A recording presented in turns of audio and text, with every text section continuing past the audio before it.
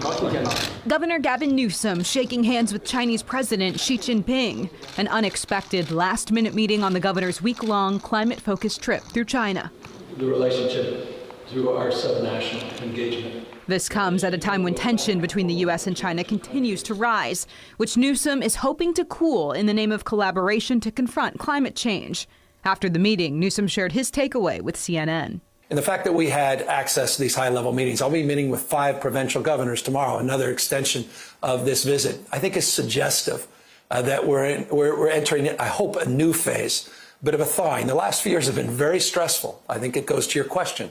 And we've got to turn down the heat. We've got to manage our strategic differences. We've got to reconcile our strategic red lines. Those are well established between our two countries. But I want to applaud the Biden administration. And on the basis of the engagement I had today with members of the Xi administration, President Xi himself, I want to applaud his willingness to reconcile those differences, people-to-people exchange. The fact he's meeting with the governor of California at the subnational level, I think, is indicative of a thawing. We're going to be competitors, but it's to find paths forward to avoid conflict.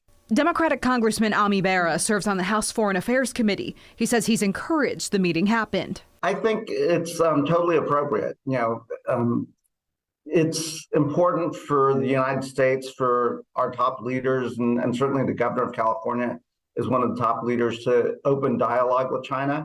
And if that dialogue is with the leader of China, President Xi, that's fine. Because again, I think we have to find areas that we can work together. We need to be getting a lot tougher with China instead of over there trying to basically shine their boots for them.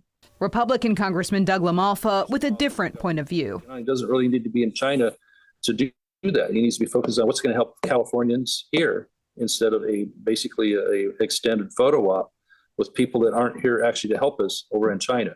Meanwhile, President Xi reportedly said he hoped Newsom's visit would enhance mutual understanding between both sides. Reporting in Sacramento, Ashley Zavala, KCRA 3 News.